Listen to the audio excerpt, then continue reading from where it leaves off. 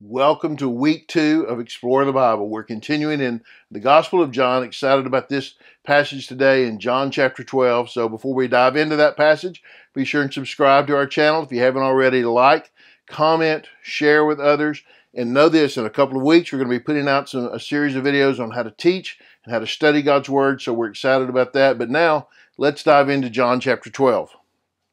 Says, now some Greeks were among those who went up to worship at the festival.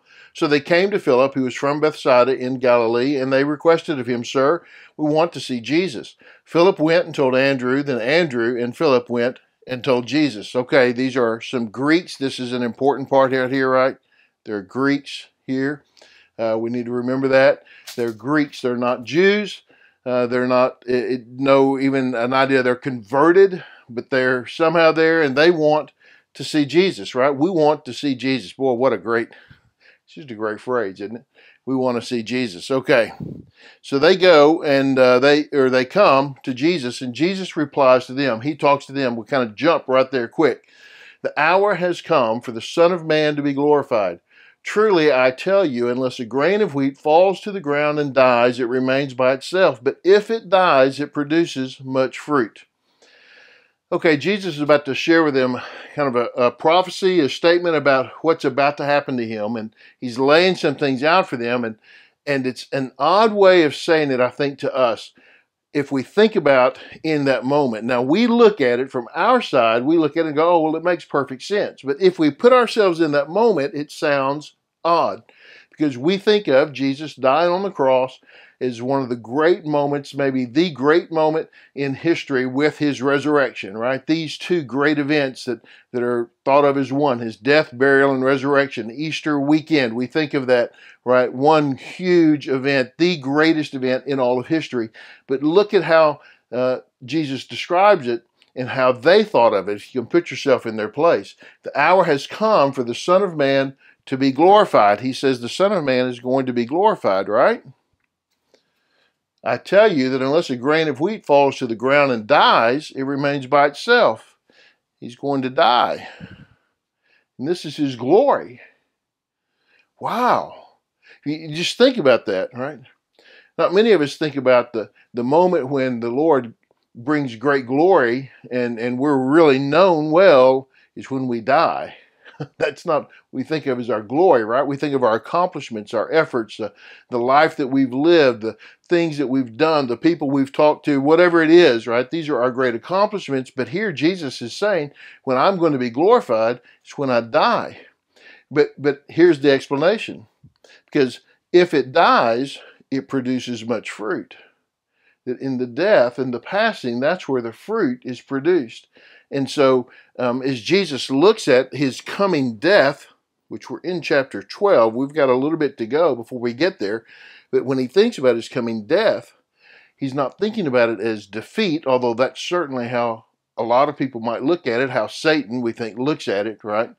But he's seeing that as the necessary thing that must happen so that fruit can be produced. The seed goes into the ground, it dies so that fruit, the tree, the plant, whatever it is, comes up out of the ground and produces fruit. Jesus has to die for that to happen. This is a great thing. He will be glorified, but it's hard to picture it that way, isn't it? And then he goes on.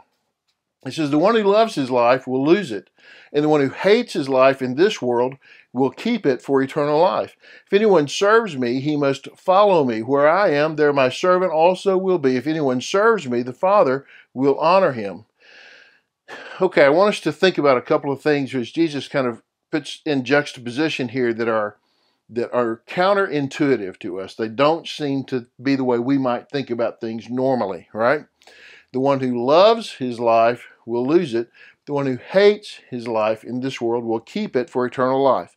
Okay, this loves his life right here and then hates his life in contrast to one another. You hate your life. I mean, this is what the Christian is supposed to have, right? The follower of Jesus, to hate his life. And that doesn't sound right, does it? Does it to you? Does it sound right? I mean, you're supposed to hate your life, but I think we think about how Jesus often uses these words, how the Scripture often uses these words. He loved Isaac, and his Jacob and Esau, well, hated Esau, loved Jacob, but he didn't hate Esau, did he? Jesus says, if you don't hate your mother and father, your brother and your sister, you can't follow me. But it doesn't mean you have to hate your family, does he? It is that which you desire to choose, which is most important to you. That if your life here on this earth is most important to you, you're going to lose it. But if your life here on this earth is not most important to you, if instead the thing that is most important to you is eternity, well, then you'll keep it for eternal life. I think that's how we should see this, right? It's not this hatred and love against one another. It's the idea that there are things that we value that are most important to us. And what is it that we're supposed to get most important? If your family is most important to you, more so, you're gonna honor your family, even if it means turning away from God. Well, then you can't follow Jesus. But if you're willing to appear to some as if you hate your family because you're turning towards God and you're rejecting what they've taught you and how you've grown up, if the only way to follow Jesus is to reject what your family has taught you, then it appears you hate your family, but you love Jesus more than. So it's Jesus chose one, Jacob, and not Esau. Jacob is the one through whom the promise would come, not Esau. Even though he loved the father, Isaac, he chose the son, one son and not the other, right? Through whom the promise would come. What are you going to choose? This life or the next life? Which is going to be most important to you? Which is going to be most valuable to you? You have to choose one or the other. You can't choose them both. You can't say, this life I love and I'm going to do everything I can to live the best life I can here on earth, even if that means I don't live in a way that honors eternity. Well, if you do that, you're going to lose eternity. You can't choose both. You have to pick one over the other. It doesn't mean that if you choose to live for eternity, you'll have a terrible life now. In fact, it means that's the only way really to having a full, abundant, complete life, which doesn't mean a great life, and it doesn't mean a rich life, and it doesn't mean a famous life or a wealthy life, but it means a life that honors God. If anyone serves me, he must follow me. You're going to serve Jesus, you're going to have to follow Jesus. This should make sense, right? This part makes sense. There's no way to follow Jesus without serving him. In fact, if you just say, well, I'm not going to serve you, well, then you're not going to follow him. I mean, they kind of go together, right? And where I am, there my servant also will be. If anyone serves me, the Father will honor him. The servant becomes honored. Okay. Then, now my soul is troubled. What should I say? Father, save me from this hour, but that is why I came to this hour. Father, glorify your name. Then a voice came from heaven. I have glorified it, and I will glorify it again. And the crowd standing there heard it and said it was thunder. Others said an angel has spoken to him. Okay, this is Jesus deciding which life he's going to pick. What should I say? Father, save me from this hour. Father, I love this life. I love where I am. I love what I'm doing. I want to stay right here. Is that what he should say? This is this question, right? Do you love this life? Is this the one you're going to pick? If you have to pick one or the other, which one are you going to pick? Jesus says, I've made my decision, right? I came to this hour, to this time. So now his prayer is, Father, glorify your name. That when I do exactly what God wants, I may not be glorified, but God will be. Right? Glorify your name. And then he hears this voice from heaven which says, I have glorified it and I will glorify it. The Lord confirms to him. I hadn't thought about this passage a lot in this idea, but there are times in Jesus' life here on earth where the Father confirms to him where he's going, what he's doing. He affirms the things that Jesus is doing. I don't know that Jesus had doubts or questions, but others may have. Others certainly did. But there is this confirmation and affirmation that the Father gives him. You are doing the right thing. And he hears this, and the crowd standing there, and they are oblivious. Some of them thought it's thunder. They didn't understand it at all. They couldn't pick out words from what we said. It just sounded like loud noise. I bet it did, right? But some said it was an angel. They heard a voice. They heard words, but they didn't know God the Father, so they didn't recognize his voice. The sheep and all of that. Okay. Jesus responded. Here's what Jesus said. This voice came not for me, but for you. This affirmation of who Jesus is and what he is doing came for you. Now this is the judgment of this world. Now the rulers of the world will be cast out. As for me, if I am lifted up from the earth, I will draw all people to myself. He said this to indicate what kind of death he was about to die.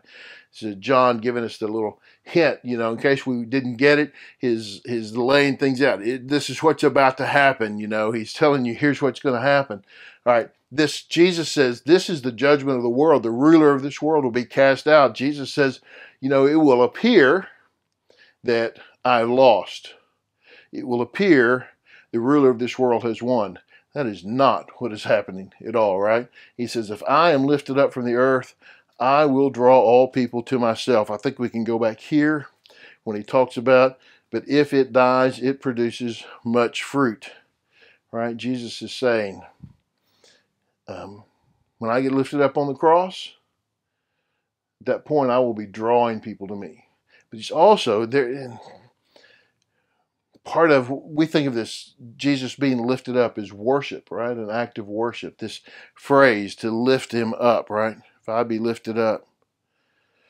There is this idea that worship, true worship, draws people. It is the function of bringing glory, of glorifying the Lord. And to glorify the Lord is to make his name great, to make his name known.